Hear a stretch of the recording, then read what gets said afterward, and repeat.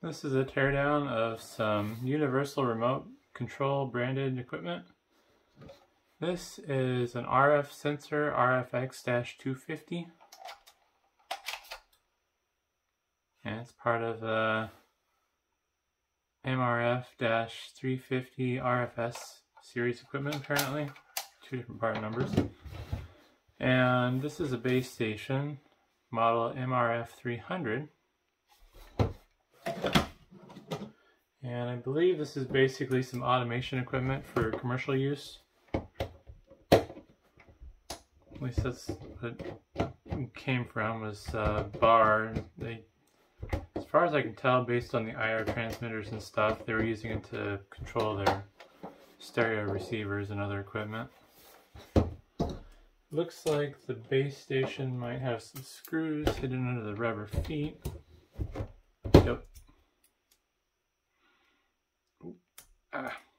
Got a little too aggressive there. Stabbed right through that foot. Try not to stab my fingers.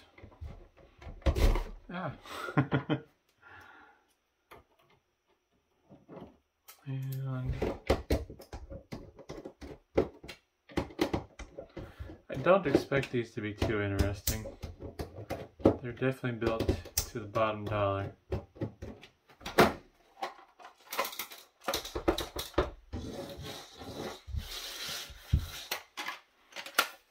Jeez, it's a lot less here than I was expecting. Just your basic shell. Looks like there was some infrared stuff going on in the front, because there's this IR filter here. I think it's, yeah, it's transparent to infrared light and some visible light.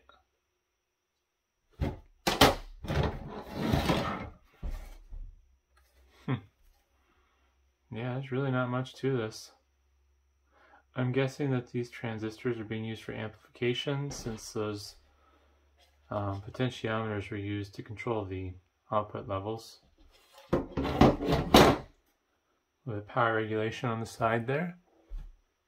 And then there's a Samsung chip. Let's see if I can zoom into that and get it readable. Maybe.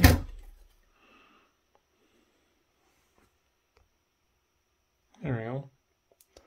Guessing that's the brains of the operations. Not much to that board. Pretty boring. Alright. Well, and this will be the RFX-250 unit. My assumption is there's not going to be much to this either.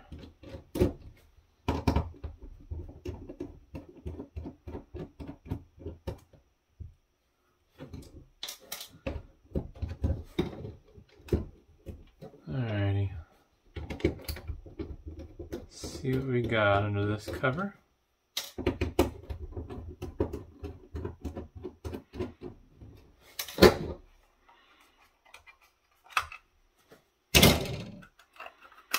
Oop. Screw holding the board down.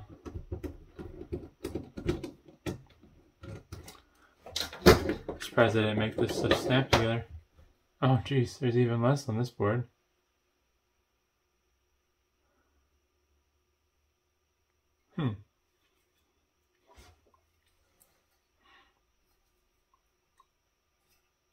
And the antenna appears to be permanently attached. Interesting. There's a Maxim branded chip on there. That must be control circuitry for the wireless function of this.